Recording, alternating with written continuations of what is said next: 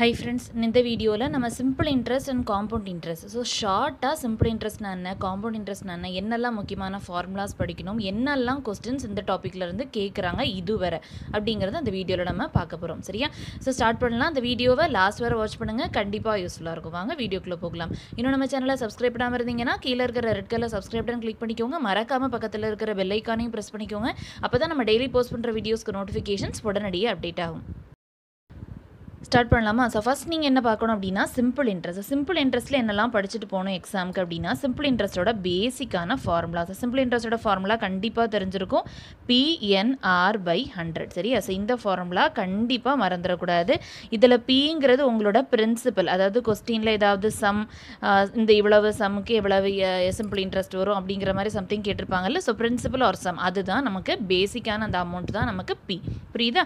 So அதுக்கு பிறகு என்னங்கிறது எப்போவுமே இயர்ஸில் தான் வரும். ஸோ என்னங்கிறது நம்பர் ஆஃப் இயர்ஸ். ஸோ இதில் கன்ஃபியூஸ் ஆகக்கூடாது. கொஸ்டினில் மந்த்ஸ் வச்சும் கேட்கலாம். ஸோ மந்த்தை இயராக கன்வெர்ட் பண்ணிக்கணும். சப்போஸ் 8 months அப்படின்னு கொடுத்தாங்க அப்படின்னா நீங்கள் என்ன பண்ணணும், 8/12 years அப்படின்னு சொல்லிட்டு கன்வெர்ட் பண்ணிக்கணும். ஸோ ஒரு இயருக்கு 12 month தானே. ஸோ 8 மாதம்னு கொடுத்தாங்கன்னா ஒரு வருஷத்துக்கு அப்படின்னு கன்வெர்ட் பண்ணும்போது 8/12 yearsன்னு எழுதிக்கணும். அவ்வளோதான். சரியா? ஸோ என்னங்கிறது எப்போவுமே நம்பர் ஆஃப் இயர்ஸ். அதுக்கு பிறகு ஆறுங்கிறது பர்சன்டேஜ், ரேட் ஆஃப் பர்சன்ட். சரியா? ஸோ ஆறுங்கிறது ரேட் பர்சன்டேஜ் தான் ஆர். சரியா? So simple interest equal to PNR/100. So கொஸ்டினில் எப்படி கேட்பாங்கன்னா சப்போஸ் சிம்பிள் இன்ட்ரெஸ்ட் கேட்டாங்கன்னா டேரெக்டாக சப்ஸ்டிட் பண்ணிக்கலாம். இல்லைனா என்ன கேட்பாங்கன்னா 5 வருஷத்துக்கு பிறகு எவ்வளவு அமௌண்ட் கிடைக்கும் அப்படிங்கிற மாதிரி கேட்பாங்க. ஸோ அமௌண்ட்டோட ஃபார்முலா என்ன அதுவும் தெரிஞ்சுக்கணும். ஸோ அமௌண்ட்டோட ஃபார்முலா என்ன அப்படின்னா ஃபஸ்ட்டு ஒரு பிரின்சிபல் அமௌண்ட் இருக்கு இல்லையா? அந்த பிரின்சிபல் அமௌண்ட், ஸோ அதுக்கு பிறகு வட்டி. ஸோ இந்த ரெண்டும் சேர்ந்து தான் ஃபைனலாக அவங்களுக்கு கிடைக்கக்கூடிய அந்த டோட்டல் அமௌண்ட் இல்லையா? ஸோ அமௌண்ட்டோட ஃபார்முலா என்னன்னா பிரின்சிபல் அமௌண்ட் ப்ளஸ் நம்மளுடைய சிம்பிள் இன்ட்ரெஸ்ட். இது ரெண்டும் சேர்த்தா தான் நமக்கு அமௌண்ட் கிடைக்கும். சப்போஸ் இதில் பிரின்சிபலும் கொடுத்து அமௌண்ட்டும் கொடுத்து எஸ்ஐ கேட்கலாம். புரியுதா? அந்த மாதிரியும் கேட்கலாம். இல்லைனா ஏதாவது ஒரு குவான்டிட்டி கேட்டுட்டு மீது ரெண்டுமே நமக்கு கண்டுபிடிக்கிற மாதிரி இருக்கலாம். புரியுதா? சப்போஸ் இதில் நமக்கு பிரின்சிபல் எதுவுமே கொடுக்காம ஃபைனலாக கிடைக்கிற அமௌண்ட்டும் எஸ்ஐயும் கொடுத்தாங்க அப்படின்னா பிரின்சிபல் எப்படி கண்டுபிடிக்கணும்? Amount minus SI. புரியுதா? ஸோ நம்ம அமௌண்ட்லேருந்து அந்த வட்டியை கழிச்சிட்டோம் அப்படின்னா நமக்கு அந்த பேசிக் பிரின்சிபல் அமௌண்ட் கிடச்சிரும். சரியா? ஸோ இந்த இதில் தான் எஸ்ஐயில் நீங்கள் தெரிஞ்சுக்க வேண்டிய ஃபார்முலா. அடுத்தது என்னன்னா காம்பவுண்ட் இன்ட்ரெஸ்ட். காம்பவுண்ட் இன்ட்ரெஸ்ட்டில் முக்கியமாக நீங்கள் என்ன தெரிஞ்சுக்கணும் அப்படின்னா டேரெக்டாக காம்பவுண்ட் இன்ட்ரெஸ்ட்டோட ஃபார்முலான்னு போகாதீங்க. காம்பவுண்ட் இன்ட்ரெஸ்ட்டில் அப்படி ரிவர்ஸாக ஃபார்முலா படிங்க. இங்கே எஸ்ஐ ஃபார்முலா அதுக்கு பிறகு தானே அமௌண்ட் ஃபார்முலா படித்தோம். இது காம்பவுண்ட் இன்ட்ரெஸ்ட்டில் என்ன படிக்கணும்னா ஃபஸ்ட்டு அமௌண்ட் ஃபார்முலா படிச்சுக்கோங்க. சரியா? ஸோ அமௌண்ட் ஃபார்முலா என்ன அப்படின்னா P × 1 + R/100 the whole power n. சரியா? ஸோ இதில் அதே தான். பிங்கிறது பிரின்சிபல், ஆறுங்கிறது ரேட் பர்சன்ட், என்னங்கிறது நம்பர் ஆஃப் இயர்ஸ். அதே தான். ஸோ இதை இந்த ஃபார்முலா எதுக்கு யூஸ் பண்ணணும் அப்படின்னா ஆன்வலி அப்படின்னு கொடுத்துருந்தாங்க அப்படின்னா நீங்கள் இந்த காம்பவுண்ட் இன்ட்ரெஸ்ட் ஃபார்முலா யூஸ் பண்ணிக்கலாம். புரியுதா? அதாவது இந்த அமௌண்ட்டின் காம்பவுண்ட் இன்ட்ரெஸ்ட் ஃபார்முலா யூஸ் பண்ணிக்கலாம். புரியுதா? அப்போ சம்திங் காம்பவுண்டட் ஆன்வலி அப்படிங்கிற மாதிரி கொடுப்பாங்க. அப்போ நீங்கள் என்ன முடிவு பண்ணிக்கலாம்? ஓகே, இது காம்பவுண்ட் இன்ட்ரெஸ்ட் தான், ஆன்வலி காம்பவுண்டட் அப்படின்னு கொடுத்துருக்காங்க. ஸோ டேரெக்டாக இந்த ஃபார்முலா யூஸ் பண்ணி நீங்கள் அமௌண்ட் கண்டுபிடிச்சிக்கலாம். புரியுதா? அதே மாதிரி இன்னொன்று கொடுப்பாங்க. சப்போஸ் ஹாஃப் ஏர்லி அப்படின்னு சொல்லிட்டு கொடுப்பாங்க. ஸோ கொஸ்டினில் என்ன கேட்பாங்க அப்படின்னா ஹாஃப் ஏர்லி அப்படின்னு சொல்லிட்டு கேட்பாங்க. ஸோ நேற்றோட செஷனில் இந்த ஹாஃப் ஏர்லி கொஸ்டின் ஒன்று வந்தது. ஓகேவா? ஸோ ஹாஃப் ஏர்லி அப்படின்னு சொல்லிட்டு கொஸ்டினில் மென்ஷன் பண்ணியிருந்தாங்க அப்படின்னா நீங்கள் பேசிக்காக என்ன பண்ணணும் அப்படின்னா ஹாஃப் ஏர்லி நான் பாதி. ஸோ ஒரு வருஷத்துக்கு 2 டைம் உங்களுக்கு அந்த ரிவிஷன் ஆகும் இல்லையா? ஸோ ஹாஃப் ஏர்லி வருஷத்துக்கு 2 டைம் இல்லையா? ஸோ வருஷத்துக்கு 2 டைம் இல்லையா? ஸோ வருஷத்துக்கு 2 டைம் இல்லையா? அப்போ நீங்கள் என்ன பண்ணணும்? வருஷத்துக்கு 2 டைம், 2 times இல்லை? So 2 times. ஸோ இப்போ நீங்கள் என்ன பண்ணணும் அப்படின்னா அந்த ரேட் பர்சன்ட் இருக்கு இல்லையா? அந்த ரேட் பர்சன்ட்டை 2ஆல் டிவைட் பண்ணிக்கணும், R/2. ஓகேவா? So R/2. அதே மாதிரி இந்த நம்பர் ஆஃப் இயர்ஸ் நீங்கள் என்ன பண்ணணும் அப்படின்னா டபுள் பண்ணிக்கணும். ஸோ ரேட்டு 2ஆல் டிவைட் பண்ணணும், நம்பர் ஆஃப் இயர்ஸ் என்ன பண்ணணும்? 2ஆல் மல்டிப்ளை பண்ணிக்கணும். ஸோ இது நான் R1 வச்சுக்கிறேன், இது நான் N1 வச்சுக்கிறேன். புரியுதா? அப்போ ஒரு ஆர் கொடுத்துருப்பாங்களே, இப்போ 4% கொடுத்துட்டு ஹாஃப் ஏர்லின்னு கேட்டாங்கன்னா நம்ம கண்டுபிடிக்க வேண்டிய ரேட் ஆஃப் இன்ட்ரெஸ்ட் எப்படி என்ன பண்ணணும் அப்படின்னா 2ஆல் டிவைட் பண்ணிக்கணும். அதே மாதிரி அந்த நம்பர் ஆஃப் இயர்ஸை 2ஆல் மல்டிப்ளை பண்ணிக்கணும். புரியுதா? சப்போஸ் 8% கொடுத்துருப்பாங்க. நம்பர் ஆஃப் இயர்ஸ் என்னென்னா அது ஒரு 8 வருஷம்னு கொடுத்துருப்பாங்கன்னு வச்சுக்கலாம். ஸோ இப்போ ஹாஃப் ஏர்லின்னு கொடுத்துட்டாங்க அப்படின்னா நீங்கள் நீங்கள் என்னவா எடுத்துக்கணும்? ஆர் அப்படி 2ஆல் டிவைட் பண்ணிக்கணும். அதாவது 4% எடுத்துக்கணும். என்ன எப்படி எடுத்துக்கணும்? 8 × 2 16 இயர்ஸ்ன்னு எடுத்துகிட்டு இந்த டேட்டாவை வச்சு தான் நீங்கள் இந்த ஃபார்முலாவில் அப்ளை பண்ணணும். புரியுதா இல்லையா? ஓகேவா? ஸோ சேம் ஃபார்முலா தான். பட் என்ன பண்ணணும்? ஆருக்கு பதிலாக R/2, N-க்கு பதிலாக 2N. புரியுதா? அடுத்தது என்னென்னா இது ஹாஃப் ஏர்லி, ரைட்? அடுத்தது குவார்ட்டர்லி. ஸோ குவார்ட்டர்லின்னு என்ன? வருஷத்துக்கு 3 டைம் நம்ம அதை என்ன பண்ணணும்? ரிவைஸ் ஆகும். உங்களோட இன்ட்ரெஸ்ட் ரிவைஸ் ஆகும் இல்லையா? ஸோ குவார்ட்டர்லி அப்படின்னா நீங்கள் என்ன பண்ணணும்? உங்களுக்கு வருஷத்துக்கு 3 டைம். அப்போ 4 மாதத்துக்கு இருக்க 4 + 4 + 4 அந்த மாதிரி உங்களுக்கு டிவைட் ஆகும் ஒரு வருஷம். கரெக்டாக? அப்போ நீங்கள் எதால் டிவைட் பண்ணணும்னா 4ஆல் டிவைட் பண்ணணும். புரியுதா? அப்போ ரேட் ஆஃப் இன்ட்ரெஸ்ட் இப்படி கொடுத்துருந்தாங்கன்னா உங்களோட ரேட் ஆஃப் இன்ட்ரெஸ்ட்டு 4ஆல் டிவைட் பண்ணிக்கணும், நம்பர் ஆஃப் இயர்ஸை 4ஆல் மல்டிப்ளை பண்ணிக்கணும். புரியுதா? நம்பர் ஆஃப் இயர்ஸை 4ஆல் மல்டிப்ளை அதே விஷயந்தான். இங்கே நம்ம என்ன பண்ணோம், ஆஃப் அலினா 2 பண்ணோமோ அதே மாதிரி குவார்ட்டர்லினா 4 பண்ணணும். புரியுதா? ஆஃப் அலியில் வருஷம் 2ஆ உங்களுக்கு டிவைட் ஆகிற கணக்கு, இதே இது குவார்ட்டர்லியில் அப்படின்னா 4ஆ டிவைட் கணக்கு. ஸோ வருஷம் நான் 2ஆ டிவைட் ஆகும்னு சொல்லிட்டு இதை டிவைட் பண்ணிடக்கூடாது. புரியுதா? அதாவது அந்த வருஷம் ஆஃப் அலிங்கிறதுனால நான் 2 வருஷமாக ஸ்ப்ளிட் பண்ணிக்கிறேன் என்னோட வருஷத்தை. அதுதான் இதோட அர்த்தம். புரியுதா இல்லையா? So of Alina number of இயர்ஸை 2ஆல் multiply பண்ணணும், குவார்ட்டர்லினா நம்பர் ஆஃப் இயர்ஸை 4ஆல் மல்டிப்ளை பண்ணணும். புரியுதா? ஏதாவது ஒன்று ஞாபகம் வச்சுக்கோங்க, மீதி உள்ளது அடுத்த சிம்பிள் அப்படின்னு ஞாபகம் வச்சுக்கலாம். ஸோ ஒன்று மல்டிப்ளை பண்ணால் இன்னொன்று டிவைடு தானே, அப்படி ஞாபகம் வச்சுக்கோங்க. புரியுதா? ஸோ இதை கன்ஃபியூஸ் பண்ணிக்கக்கூடாது. ஓகேவா? ஸோ இப்போ இதே கேஸில் குவார்ட்டர்லின்னு கொடுத்தாங்கன்னா நீங்கள் என்ன பண்ணணும், 6% ரிவைஸ் ஸ்டார் என்னவா வரும் உங்களுக்கு? ஸோ 8 4ஆல் டிவைட் பண்ணால் உங்களுக்கு 2% வரும். இந்த மாதிரி என்ன 4ஆல் நான் மல்டிப்ளை பண்ணேன் அப்படின்னா 8 4s 32 இயர்ஸ்ன்னு வரும். புரியுதா இல்லையா? ஸோ இந்த டேட்டா வச்சு தான் இந்த ஃபார்முலாவில் அப்ளை பண்ணி ப்ரொசீட் பண்ணணும். சரியா? ஓகேவா? ஸோ அப்போ இதில் என்ன கேட்குறாங்கன்னா ஃபைண்ட் த காம்பவுண்ட் இன்ட்ரெஸ்ட் அப்படிங்கிற மாதிரி கேட்பாங்க. பட் நீங்கள் என்ன பண்ணணும், அமௌண்ட் ஃபார்முலா தானே நம்ம இப்போ படித்தோம். அப்போ அமௌண்ட்லேருந்து எப்படி காம்பவுண்ட் இன்ட்ரெஸ்ட் கண்டுபிடிப்பீங்க? அதுக்கு தான் நம்ம கைவசம் நமக்கு ஃபார்முலா இருக்குது இல்லையா? Right. So amount equal to P + SI இல்லையா? ஸோ அமௌண்ட் ஈக்குவல் டு நம்மளுடைய பிரின்சிபல் அமௌண்ட் ப்ளஸ் இங்கே காம்பவுண்ட் இன்ட்ரெஸ்ட் அப்படிங்கிற மாதிரி வரும் இல்லையா? ஸோ இதில் நான் அமௌண்ட்டு தான் நான் கண்டுபிடிச்சேன், எனக்கு பிரின்சிபல் அமௌண்ட்டும் தெரியும். இப்போ இதிலேருந்து காம்பவுண்ட் இன்ட்ரெஸ்ட் கண்டுபிடிச்சிடலாமா? A - P. புரியுதா? முக்கியமான ஃபார்முலா. ஸோ எல்லாமே இந்த ஃபார்முலா தான். நம்ம கடைசியாக கிடைக்கிற அமௌண்ட் எப்போவுமே எப்படி இருக்கும், நம்ம கெட்டின அந்த பிரின்சிபல் ப்ளஸ் நம்ம ஒவ்வொரு டைம் வரக்கூடிய அந்த வட்டி, இது ரெண்டும் சேர்ந்து தான் நமக்கு ஃபைனலாக கிடைக்கும் இல்லையா? ஸோ அதே ஃபார்முலா தான் எங்கேயும். ஸோ இதிலேருந்து காம்பவுண்ட் இன்ட்ரெஸ்ட் கண்டுபிடிச்சிடலாமா? A - P. ஏங்கிறத நம்ம ஆல்ரெடி கண்டுபிடிச்சி வச்சுருக்கோம் இல்லையா?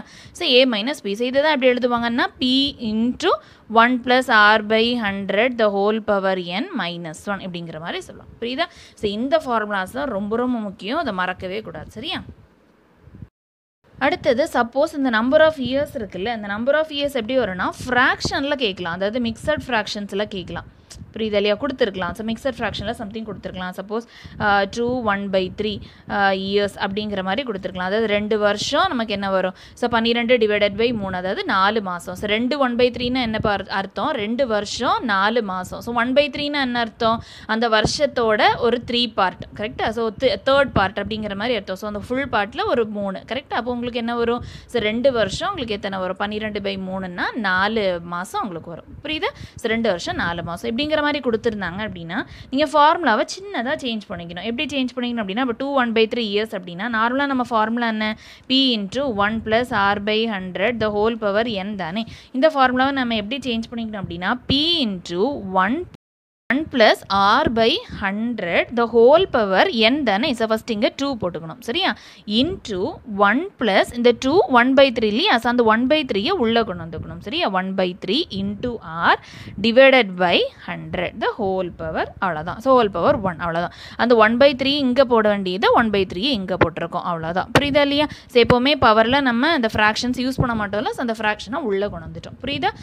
இந்த மாதிரி மிக்சட் ஃப்ராக்ஷன்ஸில் வந்ததுன்னா ஸோ 2 1/3னா 2 ஃபஸ்ட்டு போட்டுக்கிட்டு 1/3 உள்ளே எடுத்து இந்த R கூட மல்டிப்ளை பண்ணிடணும். சரியா?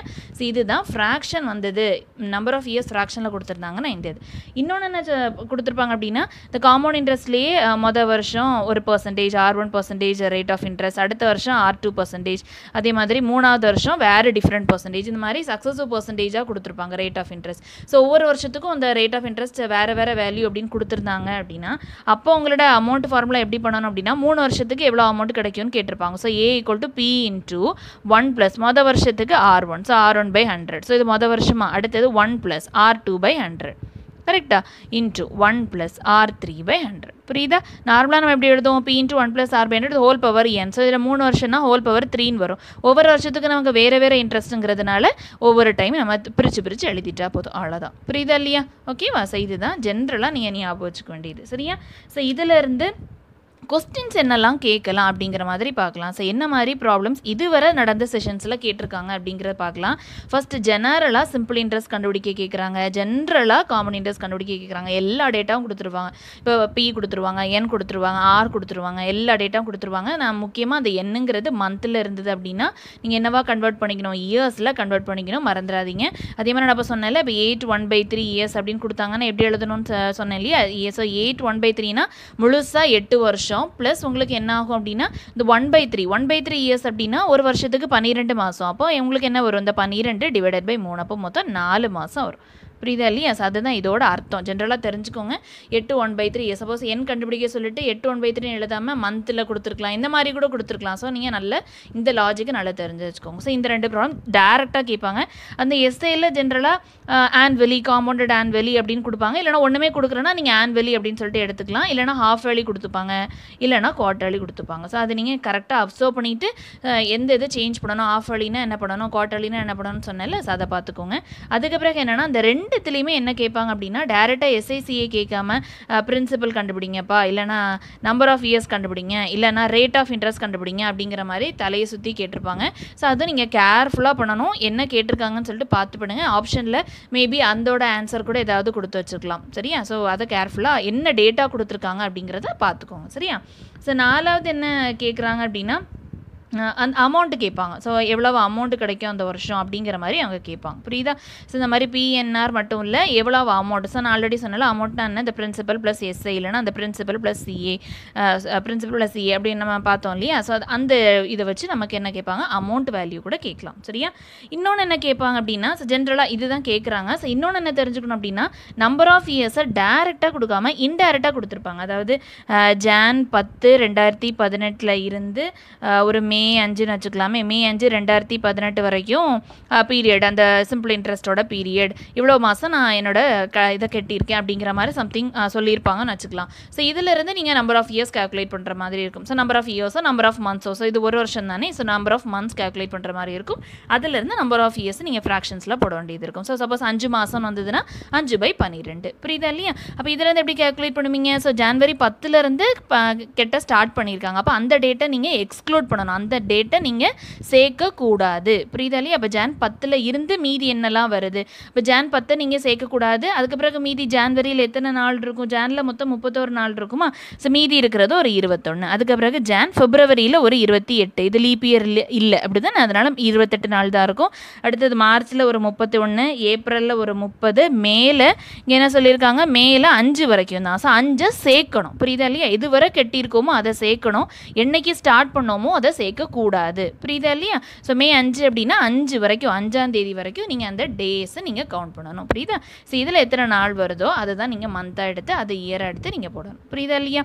ஸோ நம்பர் ஆஃப் இயர்ஸ் இப்படி இன்டேரக்டாக கூட கொடுத்துக்கலாம். இதையும் நம்ம பார்த்து வச்சுக்கணும். சரியா? சப்போஸ் சும்மா இப்படி கொடுத்து எவ்வளோ நம்பர் ஆஃப் இயர்ஸ்ன்னு கண்டுபிடிக்க கூட கேட்க சான்சஸ் இருக்குது. சரியா? ஸோ இதை பார்த்துக்கோங்க. ஸோ இதான் ஜென்ரலாக என்னெல்லாம் நீங்கள் தெரிஞ்சுக்கணும். லாஸ்ட் மினிட்ல நீங்கள் என்னெல்லாம் சிம்பிள் இன்ட்ரெஸ்ட், காமன் இன்ட்ரெஸ்ட்டில் மறக்காமல் பார்த்துட்டு போங்க. ஏன்னா இதிலிருந்து எல்லா செஷன்லையும் கொஸ்டின்ஸ் ரிப்பீட்டட் ஆகிட்டே இருக்குது. ஸோ நல்லா மறக்காமல் பார்த்துக்கோங்க. சரியா?